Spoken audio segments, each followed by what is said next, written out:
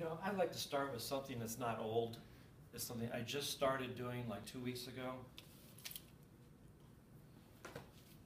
And I play bass guitar at church. And anybody else in here play a guitar of any kind? Okay, use both hands, right? Use both hands. How do you turn pages? So what I did, with a little help from friends and a little research,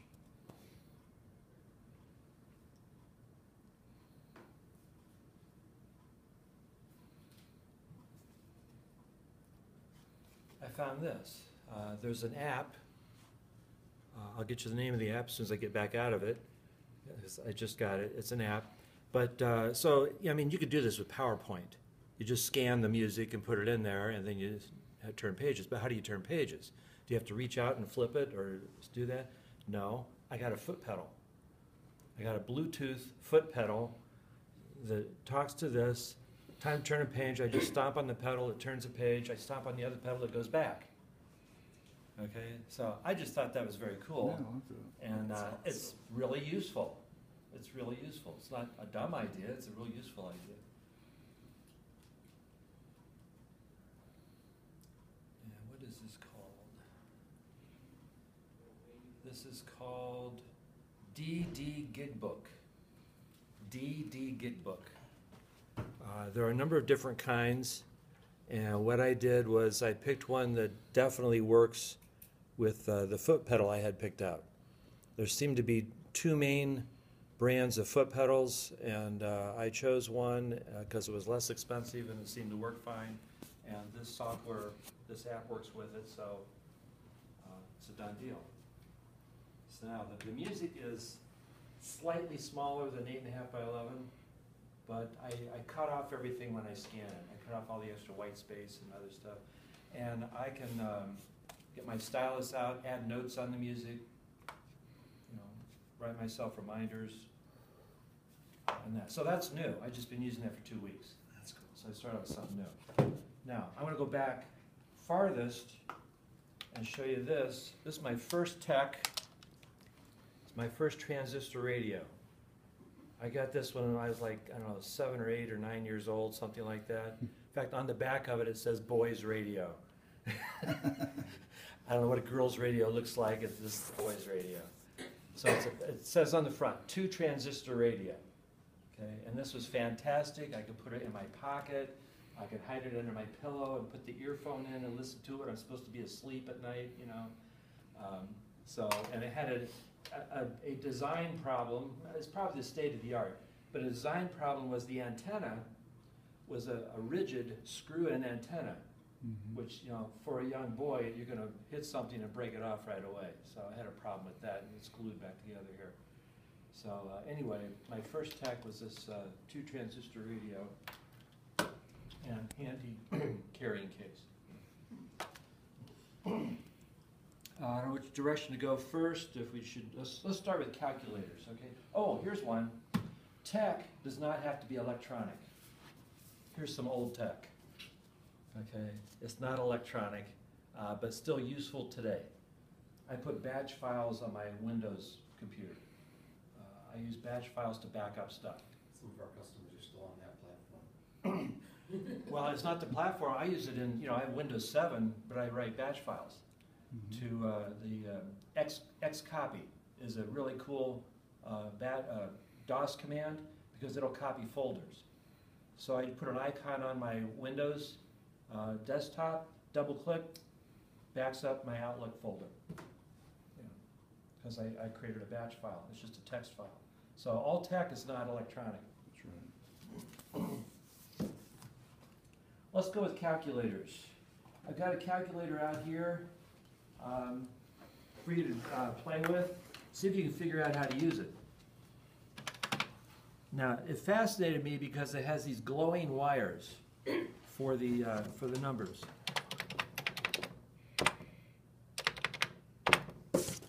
Okay, and it has a dial where you can dial in how many decimal places you want. It has a rounding switch where you can choose to round up or not. It has a constant switch, which was a common thing on old calculators.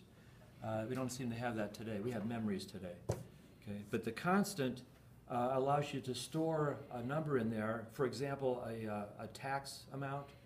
So then you can type in the amount of the purchase, multiply it by the constant, and you don't have to enter the constant. So that's in there. And some of these I don't remember what they do. The asterisk and the diamond there, I don't remember what they do.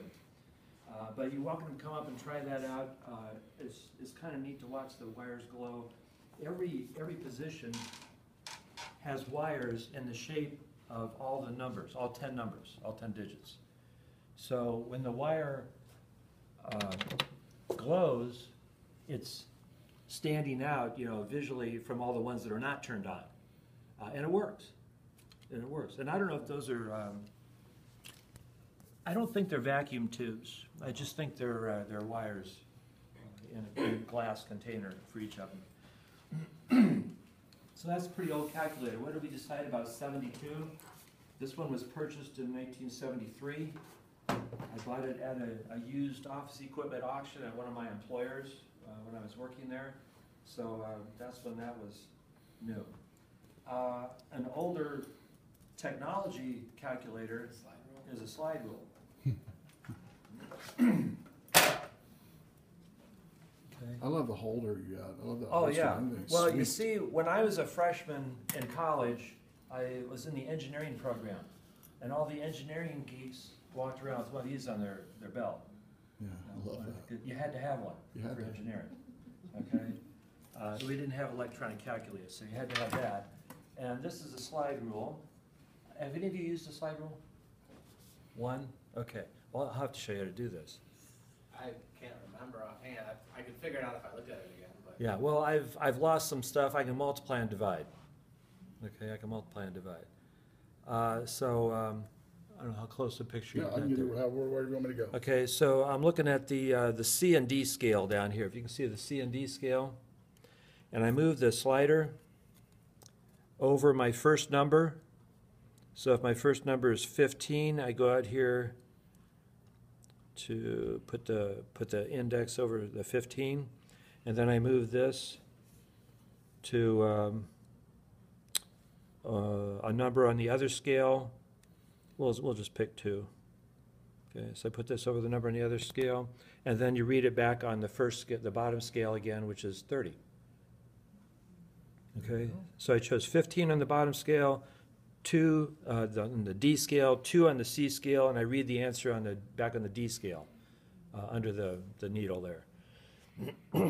Now, the stuff about this, the thing about this that drives the kids crazy, you have to do the decimal places in your head. That could be 15 times 2. It could be 150 times 20. It could be 150 times 200,000. You got to do the decimal places. It doesn't give you the digits. It just gives you the significant digits. And this thing only works to like 3 or 4 significant digits. Definitely 3, maybe 4. Now, they use this technology. Do any of you remember an airplane, the SR-71 Blackbird? Yeah. One of my favorite airplanes of all time. Designed in the late 50s, okay, with this. Wow. With this. If you can imagine, designing that kind of technology without a computer calculator. And how much was it back in the day, Paul, for that set? For the holster and your slide rule, remember? I'm thinking it was like $50 or $60. Okay. For college kids, that's pretty expensive. But, that was a lot. But Yeah. you had to have it. And, you're welcome to look at this. It's comparable to buying like a TI now for 120. When you think about it. You want to pass that around, maybe, you think? Or do you want to Yeah, just, okay. let's do that. Anything you don't want to pass around, I understand. The slide is a little stiff from not being used, so Cool. see what it looks like. And then there's the back side of it. It's got logarithmic scales. It's got all kinds of stuff on there that I never did use. A few things that I did and forgot. So Yeah, you can do calculus on a slide rule. yeah. One of my professors at Rockford College actually taught me how to do, taught us all how to do basic calculus in a grade, or derivatives, whatnot. It's a Yeah. In Matt's past life, he was a math teacher. Yeah, I was a math teacher. Yes. Okay. I pulled him out and became a programmer. You saved him, huh? Yes, I saved him. Depends on what day you ask him, probably. Okay, so I had to buy that. That was required for my engineering program when I was a freshman. But being the tech guy that I am, when these became available, I got one of these. Okay. This is an pocket electronic calculator. I don't have any pockets that big, but that's what it was billed as a pocket electronic calculator. Minuteman 2. It does multiply, divide, add, and subtract. That's it. And you notice, if you can tell, it does have a constant switch on here. The old calculators like the constant switch because they didn't have memory. They didn't have the memory, so it's like a one number memory. And this, the calculator would still work, but the charging cable, self-destructed after a while. Now, this had 8 decimal places on it, and I learned a lesson very early about the quality of data, okay? Because we were expected to be using that slide rule. So my engineering or physics or whatever I was in gave us problems with data to like three significant digits. Okay, so I pull out my calculator and do my homework and give them 8 decimal places, and marks it up. And I learned you cannot get 8 decimal place accuracy when you're given 3 significant digits in your data. Makes sense. Makes sense. So I had to drop a bunch of numbers from my calculator to turn in homework.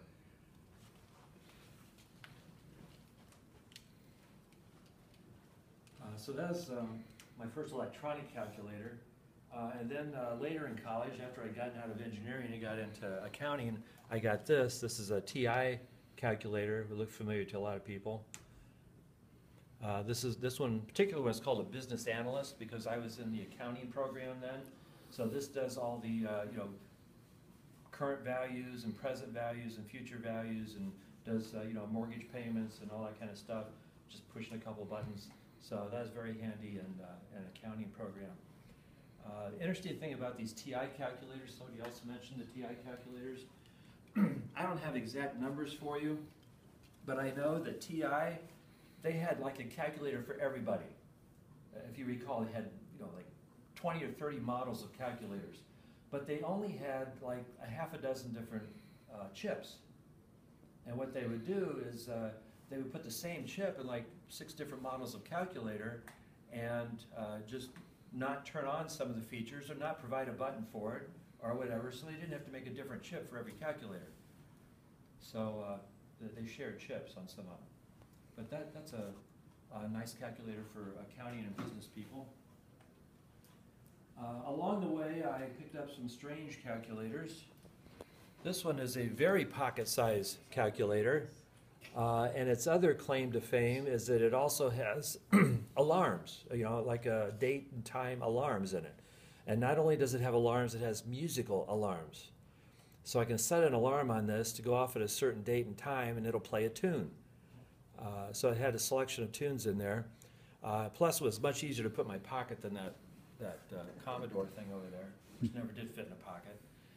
So this became an easy-to-carry calculator. It doesn't work. I didn't put any batteries in it, and I don't know if they're, decomposed or what. It's in the pocket? Oh, there you go. It does fit in the pocket. That's in your pocket. Yeah, I like that.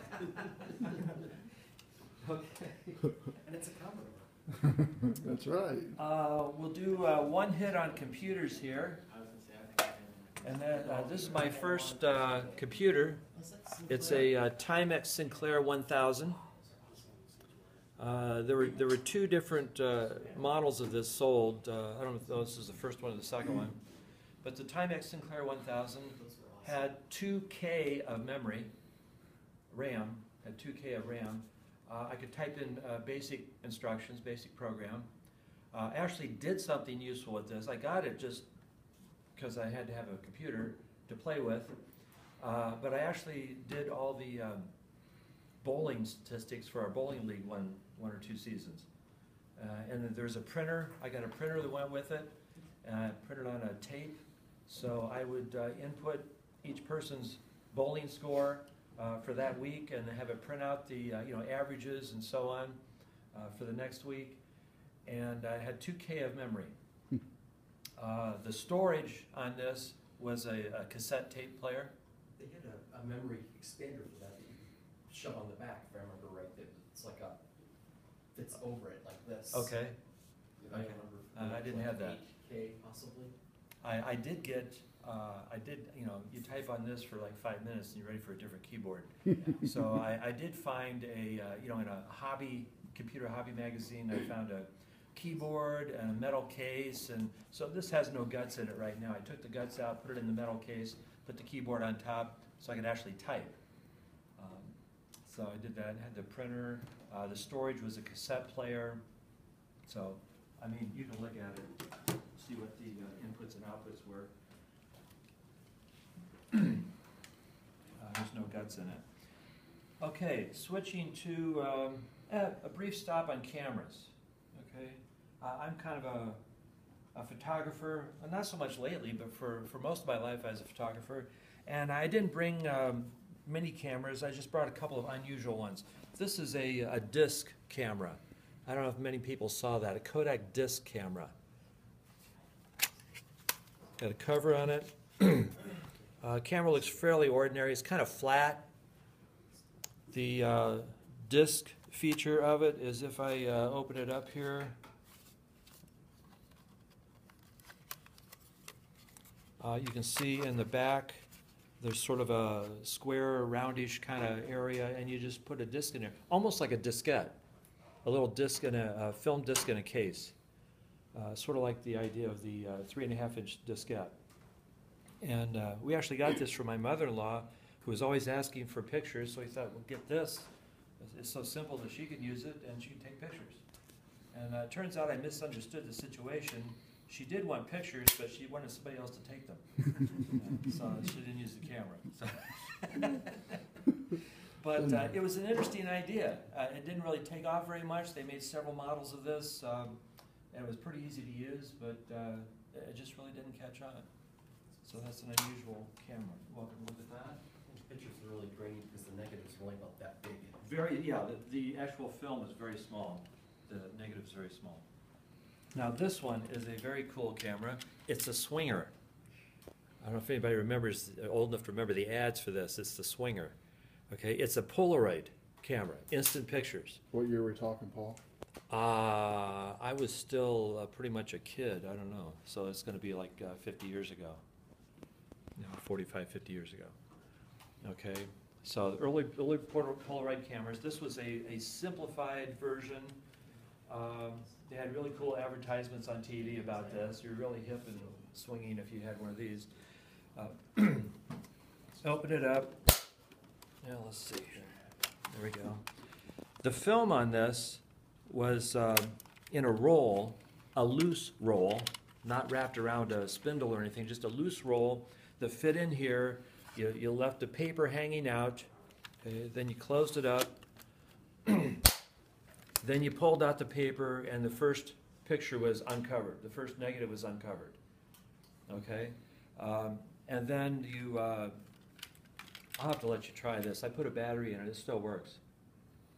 I don't know if this is gonna work inside or not. What you do is you squeeze this red knob and twist it, and when the lighting is right, it will say yes. The word yes will appear in the viewfinder. I think it's not bright enough in here to do it. And then you snap the picture. And then you push the button, pull out that one, rip it off, and then you have to wait. When you pull it out, it puts together the developer on the negative. Okay? And then you wait like 15 seconds, then you peel it off and you have your picture. Then you have to get a little plastic container, open it up, pull out a little sponge, and wipe it on the picture that will keep it from fading away quickly, okay, to preserve it. So it's, let's see if we have enough light now. If you turn it all the way, it just about says yes. Now, if you point it up at the light, it'll say yes.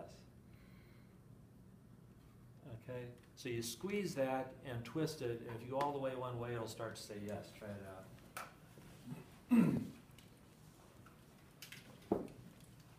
course, a camera that age, you flash is a one-use flash bulb that you have to pop out and replace every time.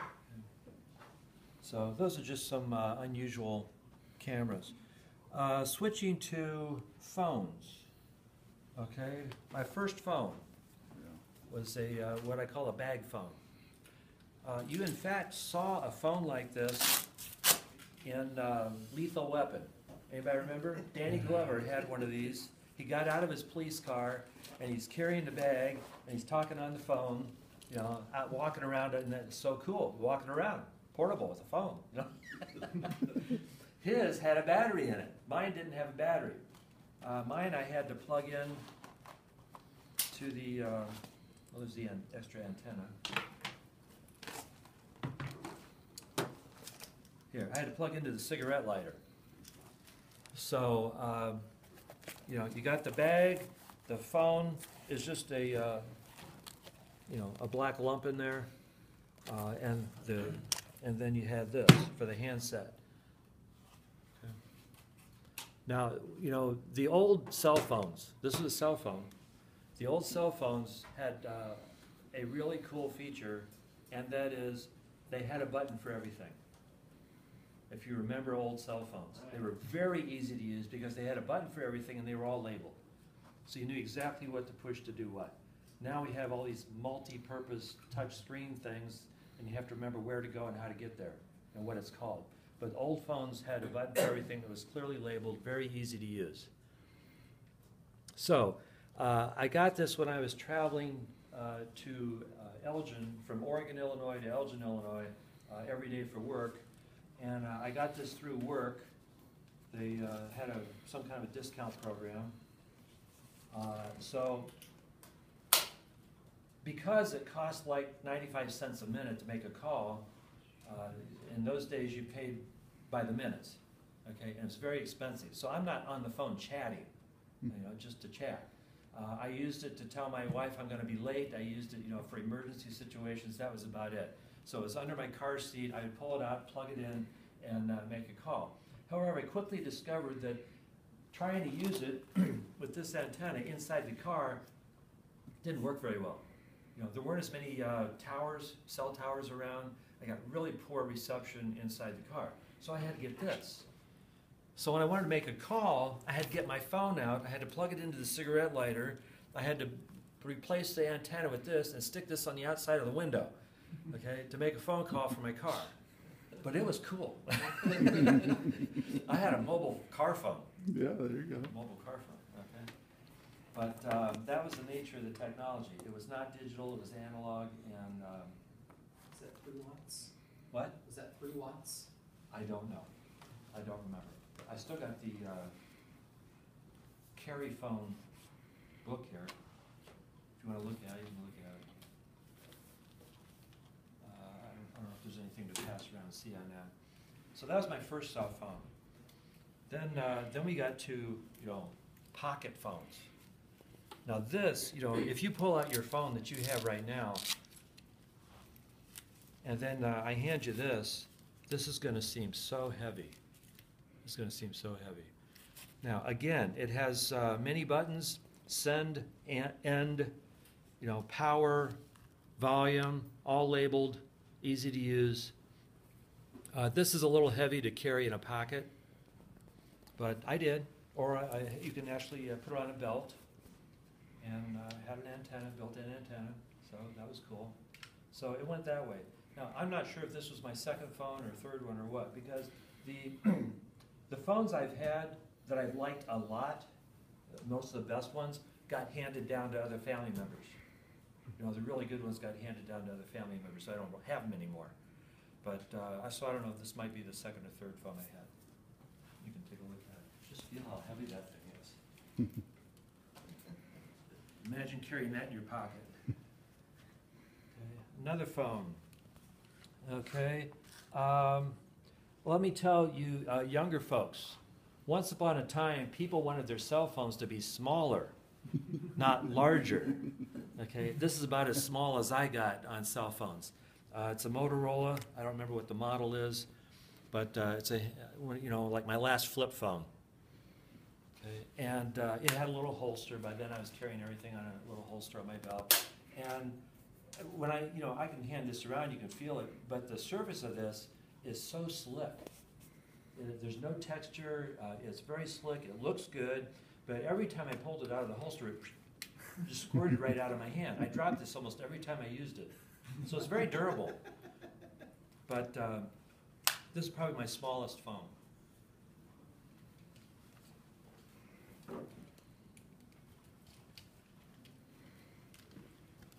Now, everybody's probably got a couple of favorite phones. This is a lot of people's favorite phone, or one of them. It's a StarTAC, Motorola StarTAC. Very popular. They made many different models for many years. I love it. I love it. Okay. It was both analog and then the change over to digital. They started making digital ones. The convenient thing about this is I would have it in a little clip on my belt. I could pull this out with one hand, and with, I had practice, and flip it open, answer a call, make a call, close it up, put it back, all with one hand. Very handy. Didn't squirt out of my hand like that one did. Okay. So this is older than that, and I like this better. It's got the extended battery on it. So it has a little bump here. So, and there are a lot of different models. How many of you had one of these? Anybody else have one of these? I had one of those. Mhm. Okay, well, you got to see this. You got to check out this phone. This was a very popular model of phone, or style of phone, the StarTAC from Motorola. They sold a lot of these, and I had this one, and this was, my wife and I both got them. This is the only one I have left because it got handed down, until it broke. So check that out. That's probably back when all of the phones were made in Harvard too, I don't know that. I imagine. When they had Probably. Motorola there. Motorola? I had family members that worked there. Another favorite phone of mine is the Razr, also Motorola, the Razr phone. I liked it. It was thin, easy to handle. I found it easy to use. What did you think about the buttons? Did you have any issues with the buttons? On the sides? No, on the just the. Oh. I remember thinking that. No. I remember thinking it was awkward. No, I don't think I had You any didn't? trouble with All that. right. But, and this, the Razr, of course, has a camera in it, which is, the StarTAC didn't have. So, it's just, I just brought it because it's another one of my favorite phones. They probably sold, I don't even know how many of those. Yeah. It was a good design. It's a good design. I gave one of these to I gave mine to my father-in-law. That was pretty much the Cadillac before they came out with Apple's iPhone, really. Mhm. Yeah. Yeah, it was. That was was like it. the big flagship. If you had a Razr, you had the right It phone. was unbelievably thin. Yeah. Yeah, I like remember that. having one of these, it's been forever. And that's, it's got the battery in it, that's how much it weighed too, it's very light. Okay, now we're going for, and I had a Droid 2 phone, which is my first smartphone, and now I have an iPhone 5. So that's where I'm going on the phones. I want to take you to what we just learned about in my 102 class, and that is convergence. Convergence is where multiple devices come together in one replacement device. Okay, so when I was traveling for a while, I, of course, was always on the lookout for things that would make it easier to travel. Easier to take the stuff I needed with me. Either a smaller or a lighter, or one thing would do for two things or something like that. So things that I had to take when I traveled. I was doing seminars, computer seminars. I had to take my laptop computer, I had to take a projector. Okay, I had to have that. I also took my phone, say my Razr phone there. I had to have a cell phone. I took my, Palm. I got 3 different flavors of Palm up here. Very popular in my house. I took my Palm for my phone numbers, addresses, appointments, that kind of thing. Okay, I took my iPod. This is one of the old big iPods, 80 gigabyte. They had a disc in them, didn't they? I think these had a disc in them. The original sticker. Yeah, so it's got an 80 gigabyte disc in it. I think that one's flash Here, this one? That one, yeah. Okay. Because the one I had the older one, I had the 20 gig one. And Okay. that one had a disc in it. Okay. But I think right after that, they Yeah, released. I knew some of them did. Okay, well, they doubled the memory again after this one. But anyway, so I had to take this with me to listen to music, distract myself, riding on airplanes and everything. And actually, I learned how to put movies on here. I put a couple of movies on here. You had to get software that would convert the movie into the iPod format, and then I'd be sitting there, watching a movie on a little tiny screen. It's better than reading the airline magazine. If it's close enough, everything's a big screen. Yeah. So I had that. I had GPS. I've got a couple of GPS. This is a GPS, my first GPS that actually fastened to this particular palm like that, and had GPS. Okay, attachment. Now this, I believe this had the Palm had a SD card in it, so you loaded the maps on the SD card. So you had to get the maps for your part of the country, because you can't load the whole country on there on one SD card. So you get the maps, you download the maps for your part of the country, put it on an SD card, put it into Palm, attach to GPS, and you're ready to go. So I got the Palm, I got the GPS. Was there any issue with signal on that? Yes, there was. And this is my second GPS, detachable antenna. So I would lay this up on the dash, because having that inside the car, again, reduces signal. So I would turn this on, and I'd lay it up on the dash in the very front. It's Bluetooth. It would connect Bluetooth to, Palm 1 goes with this, to this. And I would be looking at the map on here, and the GPS would be up there. So that worked better. But yeah. How accurate was it? Like how close could you zoom in on your location? Well, At that stage, because of the selective, did they shut off the selective GPS by that time? When you had that? it wasn't great. It wasn't great. It helped me find places, but I would be coming down the interstate in Wisconsin, and it would say, get off on this exit. And I thought, why am I getting off on this exit?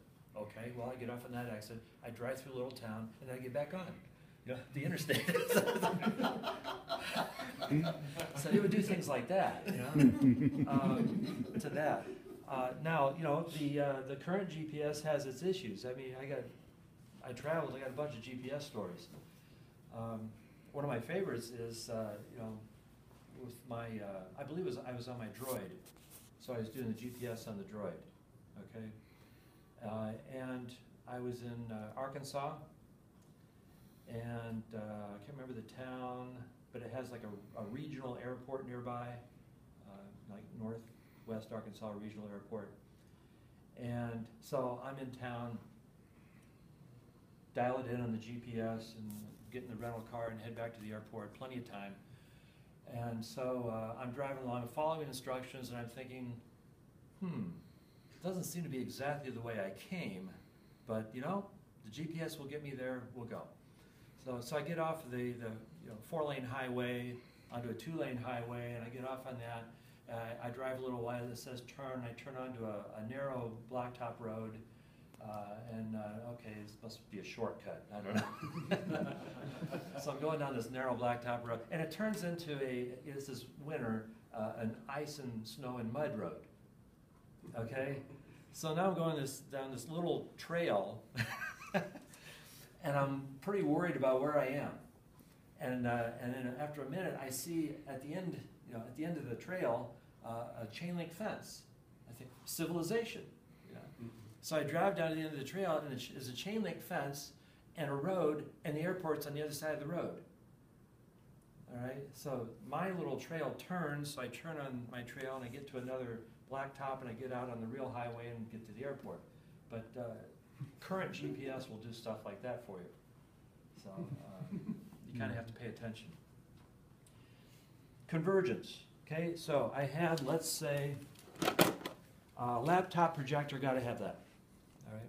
I had my cell phone, I had my iPad, I had my Palm, for my phone numbers and appointments and all that. I had my GPS, I had my camera, so you can take pictures of rental car damage.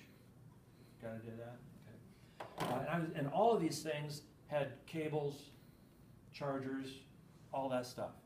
And you have to carry all of this in whatever you're gonna carry on the plane. You cannot give it up to the airline, because you might not get it back when you need it. Okay, so it had to be in my briefcase. So my briefcase was really heavy, and didn't have anything but all this stuff in it.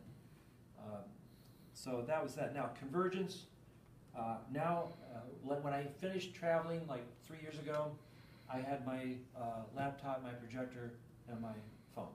That was it. This has got all that other stuff in it. So that's convergence. Now, technically, the projector I have could be run without a laptop. I could put a USB, a flash drive on the projector and do a show from that if I was just doing a show. But I wasn't doing a show, I was demonstrating software. So I had to have my laptop. So that's convergence. Anybody need a 3.5 floppy version of Microsoft Office 4. Professional 4.3? Well, this is all of it. It's like 13, 14 diskettes. Yeah. For some reason, I still had that on the shelf. Brandon, have you ever used a floppy? Yeah, You have. Whoop, Moo? Is back with the elf bowling game. Yeah. Moo, have you used a floppy disk? Used Yeah. floppy disk? He's never used a floppy. He's never used a floppy disk. Never used it. I don't have one with me to show you. I had to load in the 6 disc to do, to install DOS. Mm-hmm. Yeah. Yeah. It was a 6 disc. Yeah. boot. And in Office is like 13 discs, 14, Yeah. something like that. And Paul, did you want to switch over to your stuff now? I do. Okay. Have I will. some pictures to show you. Yep. I will switch off here, and I will let you